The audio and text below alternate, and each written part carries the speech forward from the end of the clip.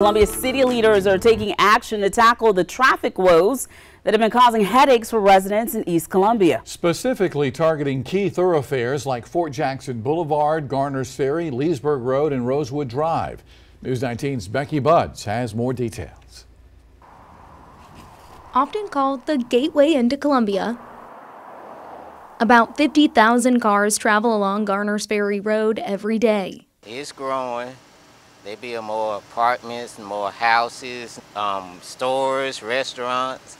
More growth means more headaches for drivers. I'll get behind a slow person or some red lights that really just make me 10 minutes late sometimes. I wait after rush hour. I go through neighborhoods and I try to find a different route. City leaders are looking at ways to tame traffic.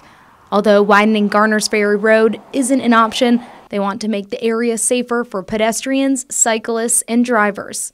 According to a recent study, there were 1,800 crashes in East Columbia from 2020 through 2022. It's crazy. Columbia City Councilman Peter Brown's district includes parts of Garners Ferry Road.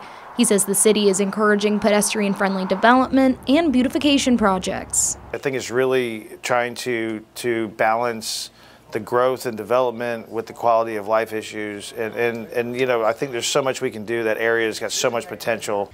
But what could this mean for East Columbia's future? Imagine Beltline Boulevard and Forest Acres transformed from what it is now into this in just a few years. I love a smaller coffee shop that's run by local places instead of Starbucks.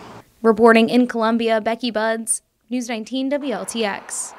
Well, this improvement plan is based partly on a safety analysis of East Columbia from 2020 through 2022.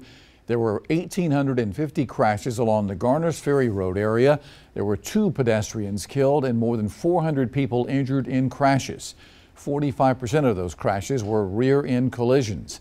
The highest rate of crashes were at 3 Garners Ferry intersections: Hallbrook Drive, Atlas Road, and the ramps onto and off of I-77.